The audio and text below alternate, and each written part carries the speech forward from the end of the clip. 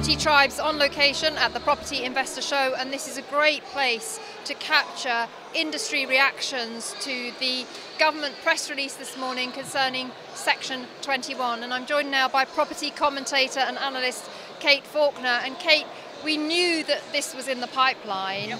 Yep. We've had the actual communication today. Just interested to get your reaction to it. What was it, what you were expecting? Not really. I'm disappointed, if I'm honest. So one of the things we've been trying to feed back to the government, and indeed Julie Rugg, really respected and fantastic academic, has made this point in her report last year. It's one of the problems with the private rented sector, which makes life difficult both for tenants and landlords, is the fact that what they're doing is just keep tinkering with bits. And what Julie Rugg suggested was not to do this, and was to actually review how the assured short-hold tenancy agreement worked. And she's absolutely right. And unfortunately, I just don't understand why they're not listening to people like Julie, who's an independent, respected person. She's not got any interests involved apart from being straight with people. We've all been saying the same thing. Let's review the whole thing.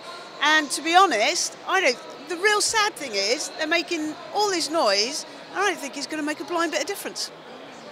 I think you're right. What it seems to me is that they've got a few pieces of the jigsaw puzzle of the private rented sector, but they can't see the picture on the box. And the picture on the box is that most landlords, and certainly in my experience of my career of being a landlord, I've only ever evicted a tenant for two reasons, and that was non-payment of rent or the tenant damaging the property. I don't really understand, perhaps I'm missing something, where this difference is with this new legislation that they're proposing, apart from to go the Section 8 route instead. Yeah, it's just so... Exactly right. I mean, we do the Belvoir Index and we do a survey along with that, and we ask them every quarter if you have evicted a tenant, how many? And it's tiny. It's like tiny amounts amongst tens of thousands of tenants that they have. The chances of you going with a good letting agent and being evicted are incredibly low. And what I find is when I ask them, it's rent arrears, or it'll be yes, the tenant damaging the property in some way, shape or form. But one of the ironies is, at the moment, it's landlords selling properties because of Section 24, and they can't make the model pay. So what they're saying is, oh, well, this is going to be fantastic because you won't get evicted. Well, how are you going to stop landlords evicting people because you have to sell the property because now it's not profitable? Your tenant is in arrears. Well, they can't stop them from getting rid of the tenant for that reason. Or indeed, quite a lot of people want to go back and move back into the property. So I think it's almost, so with the tenancy deposit scheme, for example, the claims, I believe, at the start was something like 20% of landlords were illegally hanging on to tenants' rent. Well, now that we've got the tenancy deposit scheme, we know it's less than 2%, even less than 1%. So, and I think we're in the same boat. And I just think, really, I'm just so sad that they're not listening to the industry, academic experts. Let's redo the assured short-hold tenancy agreement, because this will make no difference whatsoever, in my opinion. It's a complete and utter waste of time. And sadly, you know, they're talking about families being evicted. It's the biggest reason for homelessness. What they're forgetting is that's because they messed up universal credit. So a lot of landlords aren't renting to people on universal credit because they didn't get paid, just as social landlords didn't either. So they've pulled out of that market. That's the reason for homelessness, as well as landlords selling because they can't make it pay. So the government's caused the rise in homelessness, particularly for families who are on benefits. And now they're trying to say, well, now we're going to solve the problem. Well, it won't.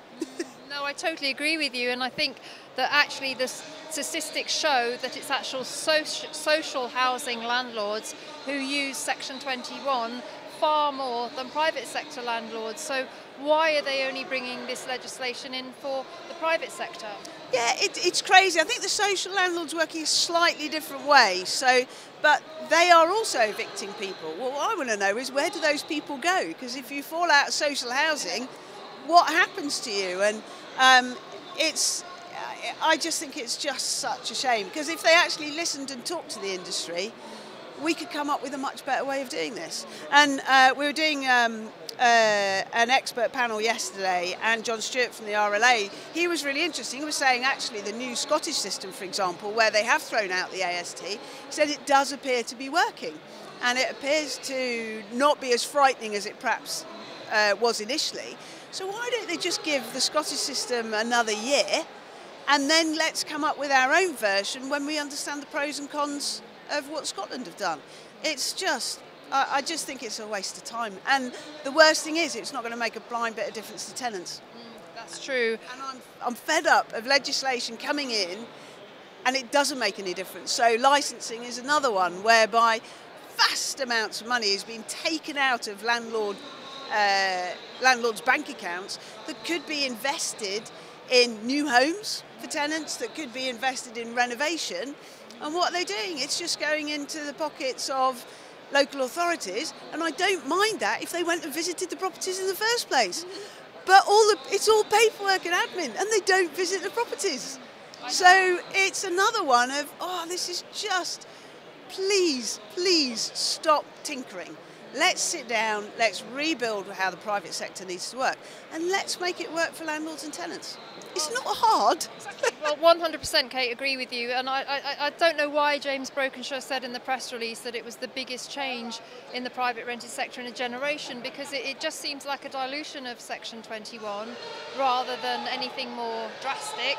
I think, landlords, you say it's not going to really make much difference, but I think it's showing the direction of travel, that the pendulum is swinging from the landlords are having the power, if you want to call it that, in a tenancy agreement through to the tenant. And that's no bad thing when you've got rogue landlords who are dictating to tenants and treating them badly. But it seems that, a pendulum always has to swing too far the other way before it comes back into the middle. And it kind of feels that we're in that stage now. I think it's almost even worse than that. So they introduced licensing, and that was going to sort everything out as far as rogue landlords are concerned. We've got rogue landlord registered everything. Well, if all of that is working, why do they have to do this now? And now you've got Section 20, retaliation eviction, that's done nothing.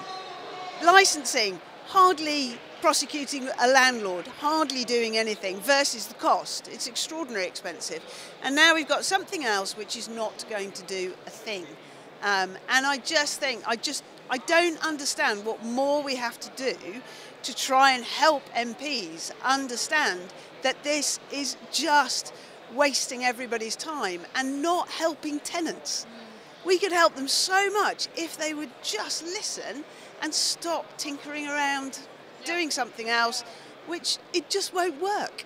Or it causes collateral damage, and actually part of the collateral damage might be that some landlords say, actually, this is the last straw that broke the camel's back. Maybe I'm an elderly landlord, I was going to retire in 5 years, I think I'll pack it in now. So it's going to, it's the direction of travel, anti-landlord, hammering landlords, making life harder for landlords.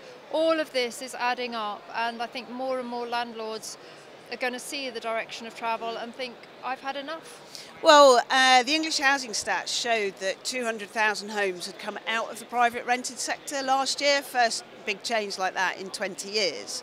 And then you kind of think, and homelessness has gone up? And private rented sector is the main reason for that?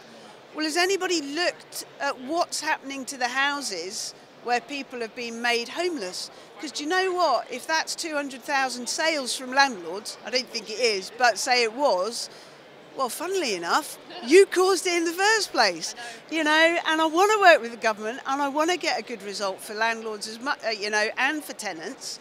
But actually, if they don't listen and they're just coming up with one rule after the other, which is costing the industry time and money and not making a difference, when are they going to stop?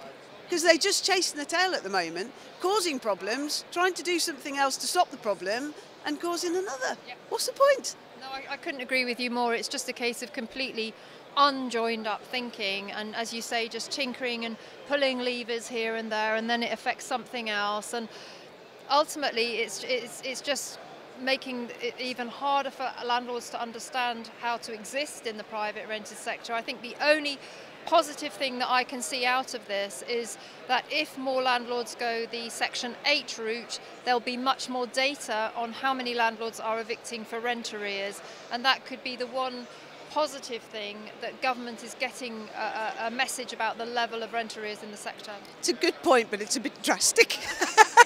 They could just ask a few more questions when they put in the Section 21 and do it that way. Then we'd have the data in a year and we'd know how to do it. But it is just flawed thinking, I'm afraid. And I'm sorry for tenants, really, because they've got a government that in theory is working very hard on their behalf, and it's not going to make a blind bit of difference for them. Well, thank you very much for joining me here at the Property Investor Show. We've been talking about the government communication this morning about Section 21, and please do share your views on this, and if you feel it's going to affect you or change your attitude to being a landlord.